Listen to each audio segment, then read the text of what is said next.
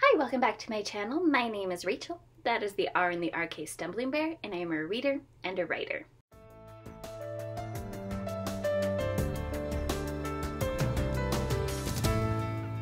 And I am back for my last week of April wrap-up, and then going over the two readathons that I'm planning to do in May. And yeah, just giving some further updates.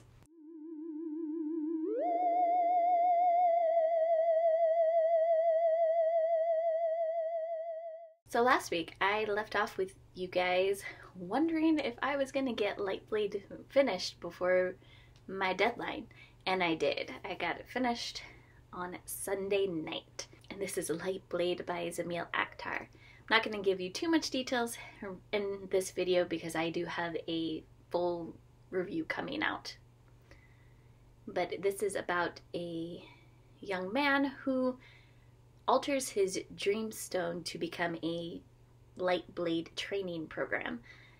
In this world, your body is modified where you can put in different stones. The color of the stone says what light your body is going to be absorbing from the sun and then pushing through your veins.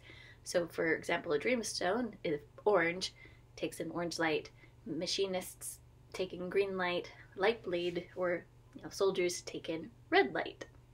So those sorts of things. Healers take in purple light, yada yada. So this young man has modified his dream stone. He is actually in a work camp prison, and he modifies it to become a training program because he wants to kill the emperor. And then as soon as he starts using his dream stone, all of a sudden he doesn't remember why he wants to kill the emperor. Not a huge fan of the amnesia trope. It does get all worked out. His country then is invaded by another country, and he's trying to get out. His Lightblade training program has enough personality, or scripts is what they call, to help him learn how to modify other things in his environment to allow to try to get him to escape. And you find out pretty early that there is another force who cares about his well-being, and that's all you know. So he goes on this adventure. Now this is a plot-centered book. When the plot needs him to be in point X, it happens, and then he reacts to it and deals with that plot point as it comes. So if you're a character reader, this is going to feel more frustrating because he's not actively making the decisions. And then when he does make a decision, the motivations behind it kind of were suspect to me. It depends how much you want your characters to lead the plot or not. I don't know how to describe it better than that. At least not here. Like I said, there's going to be a full review coming out later after this video. The book is solid enough that I am curious what is going to happen next. This book definitely ends where you know there's going to be another one, but the events of this book do wrap up. Yeah, so you're not getting a cliffhanger, which is good because I don't like cliffhangers. And then I finished Harry Potter and the Chamber of Secrets. This is the with all the papers in it. And you know what? I actually like this better. Typically this book is my least favorite. No, I take that back. This is, yeah, no. This has been my least favorite Harry Potter book in the past. But reading it and now knowing the full arc, I can see how much Rowling really was plotting things along, and I really enjoyed it. Like, it definitely went up for me in my estimation. So that was surprising.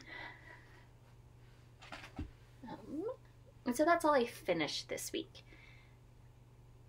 I then picked up The Alchemy of Sorrow, which is my book for my buzzword prompt for April because it's emotion, sorrow, but also works for my public health readathon prompt of trauma and empathy because these are science fiction fantasy short stories centered around grief and hope.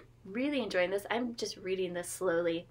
Definitely not gonna have it done before April's done. I then picked up book number 3 of Harry Potter, which I had to get from the library, and I was looking to get a smaller edition and somehow ended up with this. However, this is a fully illustrated book, and the artwork is gorgeous. Like, this is where the Defense Against the Dark Arts class is fighting the Boggart, I think. Yeah. And then the next page.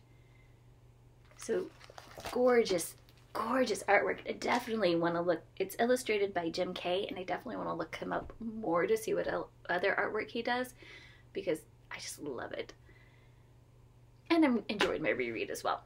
You know, historically, this has been my favorite Harry Potter. And then I also picked up Spear by Nicola Griffith. I don't remember. I don't have it with me because I already had to return it to the library. I'm filming this a little bit later than I normally do.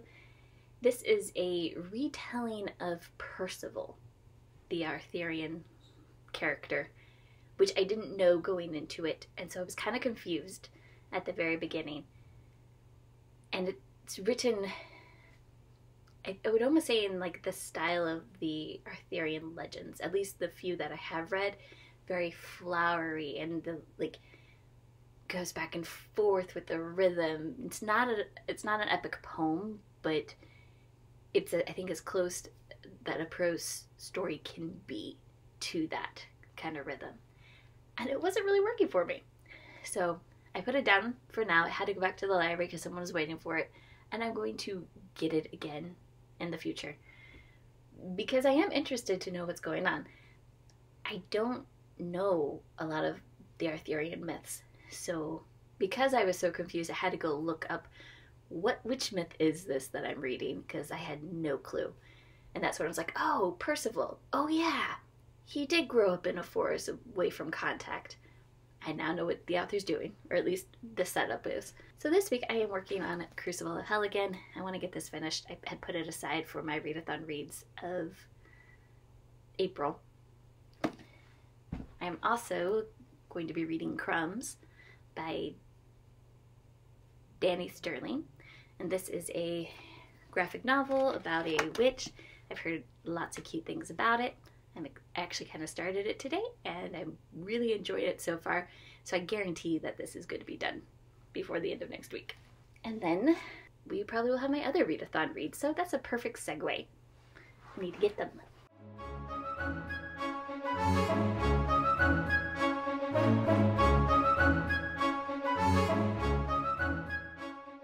I'm back with my readathon books, or at least the ones I have currently.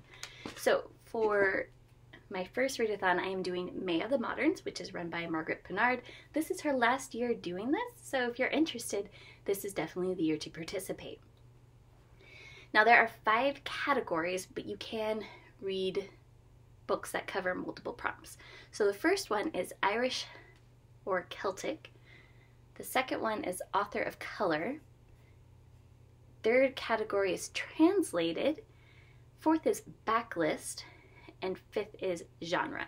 So I actually have 2 books that I'm pretty sure fit all 5 of the prompts. The first one I'm going with was Backlist, meaning it was actually my TBR from last year and I didn't get it read.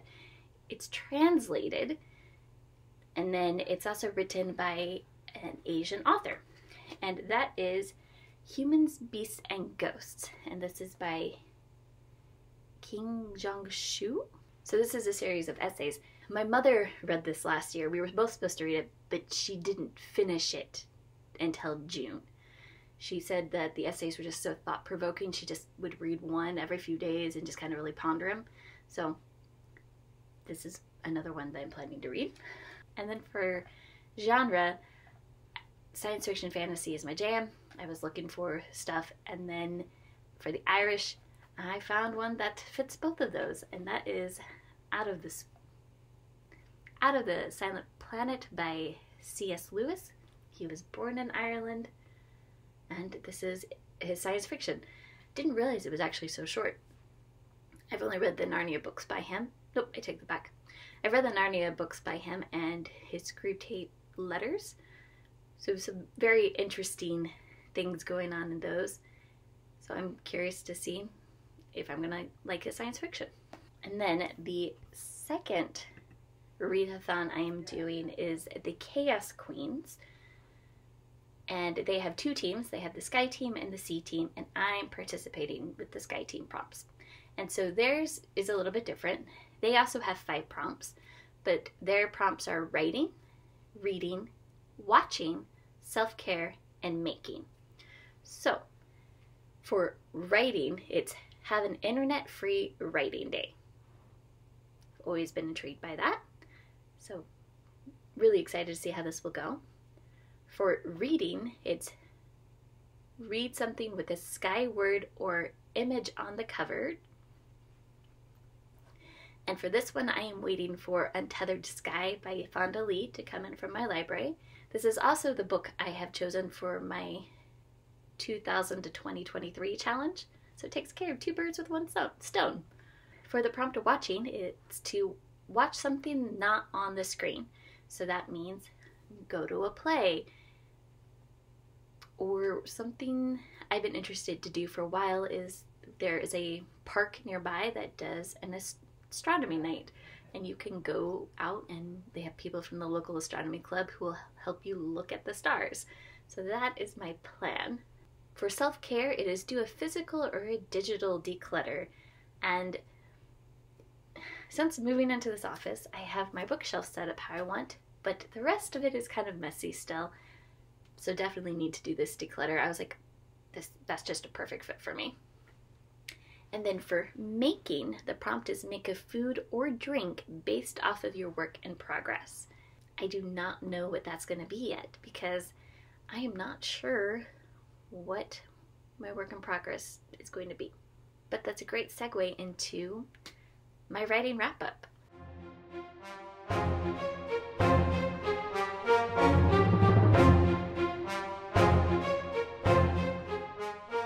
So the week before, I had mentioned that I had some ideas spark, and I wrote out the first 3 scenes, and I have them just attached to my computer to make it easier for me. So when I'm ready to write, my scenes are right there. And I'm gonna see how that goes. I'm not typically a plotter, but what I have found is if I have 3 scenes kind of in my head of how things go, then I can progress pretty well. Sitting down to write and knowing what you're gonna write means that the writing is easier, but knowing too far in advance for me, or making a plot outline, I feel like when I make an outline I have to stick to it, which is part of my thing. Whereas if I only go, oh, here's my next 3 scenes, if my characters do something in one of these scenes, it's much easier and it feels like way more low stakes for me to change things around. That is what I'm planning to do this next week.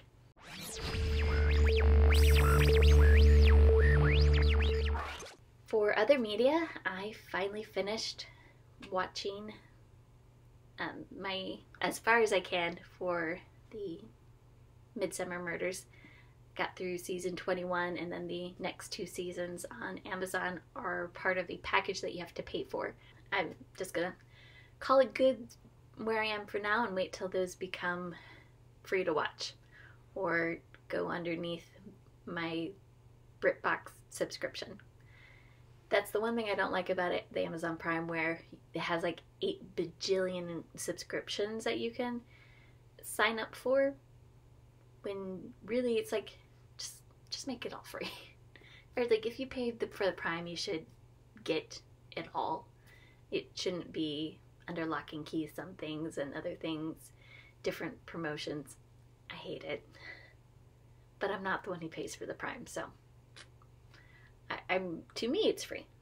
But it's also leaving me questioning what show I'm going to pick up next.